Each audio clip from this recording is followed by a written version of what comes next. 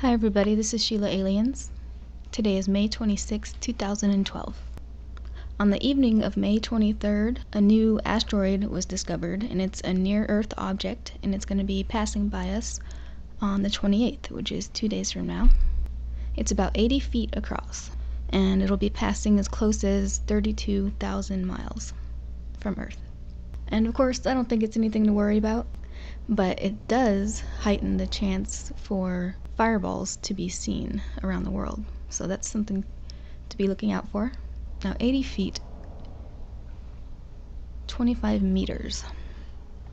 Well, we all know about that meteor that struck in California on the 22nd of April. It produced a huge sonic boom and lots of little pieces that people are still hunting. That one was allegedly, by calculations, 70 tons. And it was only 4 meters across. 4 meters across, 70 tons weight. And by the time it entered our atmosphere, it didn't cause any problems, any harm or anything. But this one that's passing by Earth is a lot bigger than that. So that's just kind of a perspective.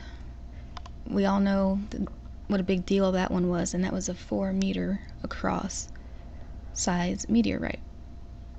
Whereas this one that's coming in is 80 feet across. Of course, that's before the atmosphere burns it up. So really, it's nothing to worry about. If anything, it's going to bring some fireballs, I bet. They got something going on over in India talking about shooting stars and meteorite showers and stuff like that.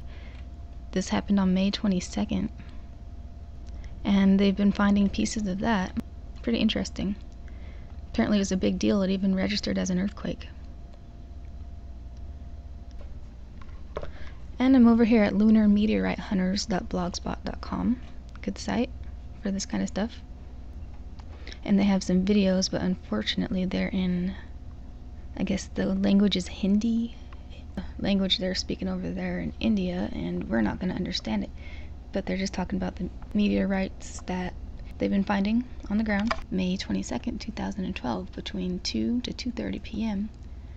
during the day, with a very loud sound and meteorites hitting the surface of the Earth. They're saying that that piece of a meteorite went right through somebody's tin shed.